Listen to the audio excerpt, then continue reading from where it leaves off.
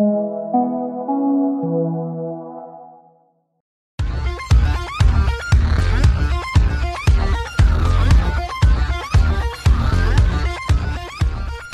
to the Gamification Report, Episode 8. I'm David Chandross from the Center for Teaching and Learning here at Humber College. Welcome back. We have a fabulous, fun-filled show for you this week, as we do all weeks. This week, we're going to be looking at serious games and entrepreneurship education. We've looked at that in past broadcasts, but we're going to take a very deep dive today. How do you teach people how to start businesses?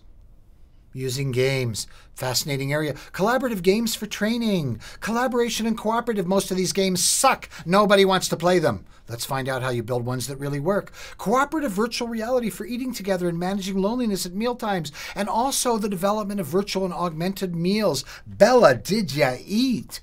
Let's start off by looking at entrepreneurship and serious games. This is published by Joe Fox, Luke Pittaway, and Aikina Uzabajan in 2018. Little is known and incorporated about actual practice and the veracity in entrepreneurship and games. However, there's a problem with business games and that they are anecdotal and lacking in rigor.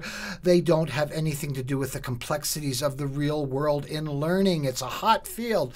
In 2013, the Kauffman Foundation report showed an increase in entrepreneurship education programs in U.S. colleges. According to the report, by 2006, there were 500 formal programs compared with 250 programs in 1985 and 100 programs in 1975. It is hot and on trend. However, they look at all of this idea that entrepreneurship education needs to change. It's not working as effectively as it could. There needs to be a better understanding of skills and competencies that it tries to create, more effective methods for evaluating educational pedagogies, and more rigorous studies of educational effectiveness. In short, when you sign up for an entrepreneurship program, there's guarantee that you'll learn anything that you wouldn't learn by simply starting a business and going go crowd fund me and making a new pedal for your kick drum.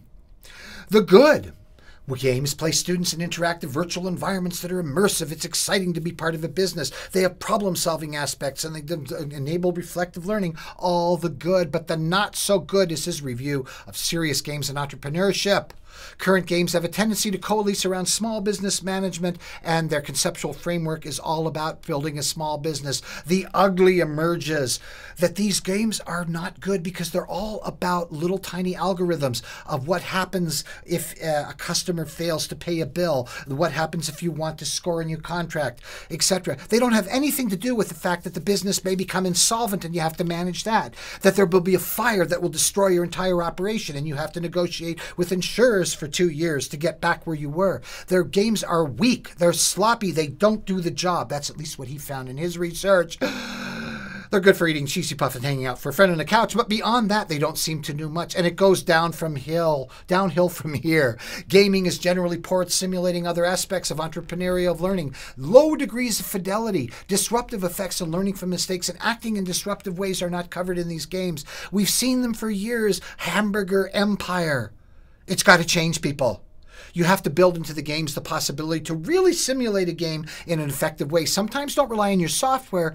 Build card and board games or Dungeons and Dragons type games that use a large manual to give you different scenarios that you have to advance, and stop with the Burger Empire simulators, please.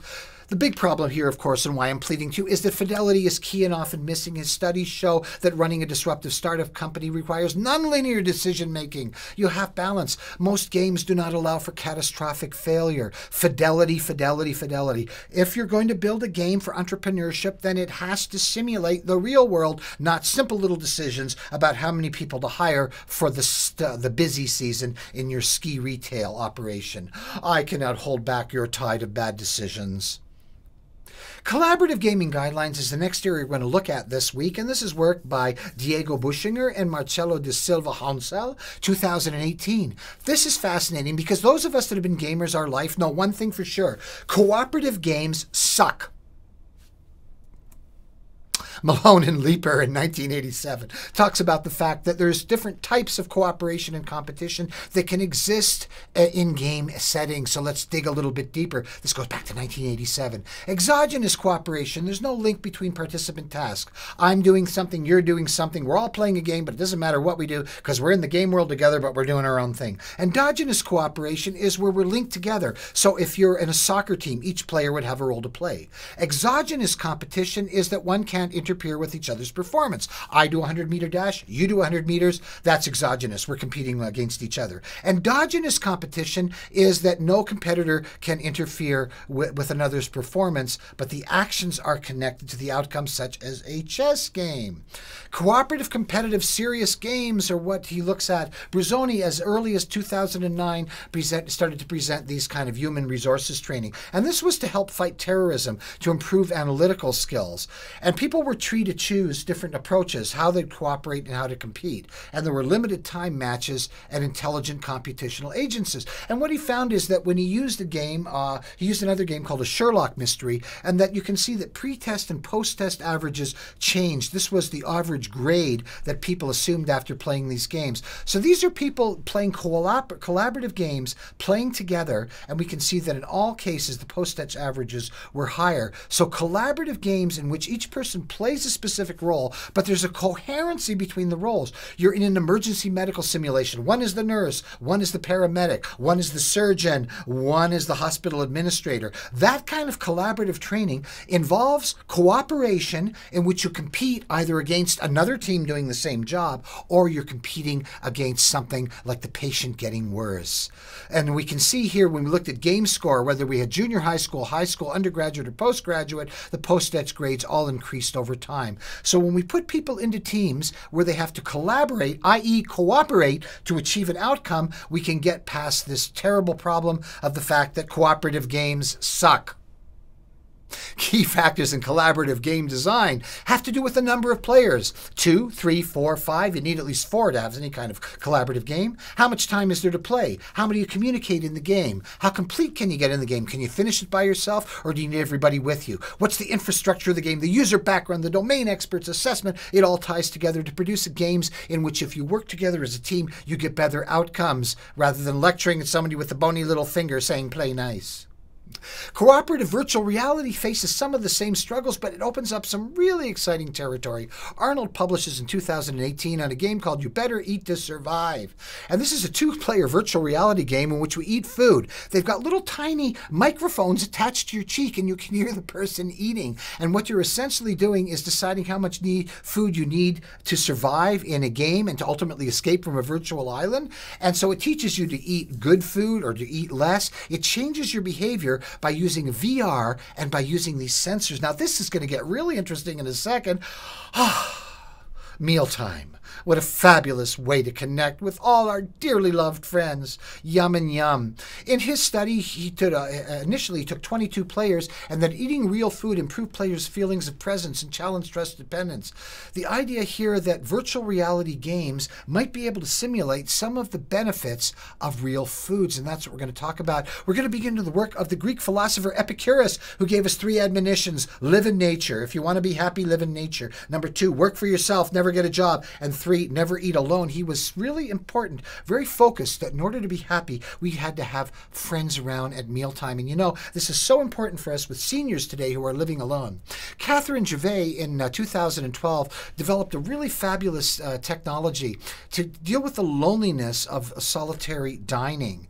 And this project was called Project Nourished. And Project Nourished grew out of this early work. Now, what they have in Project Nourished is an aromatic diffuser, a virtual reality headset, a bone conduction transducer, a gyroscopic utensil, virtual cocktail glasses, and 3D printed food. And you can actually eat food in virtual reality without eating. How good is that? It's what's called computational gastronomy. You probably haven't heard of it. Now you've heard about it. We have an area called hypergastronomy, the idea of creating virtual foods for people to eat.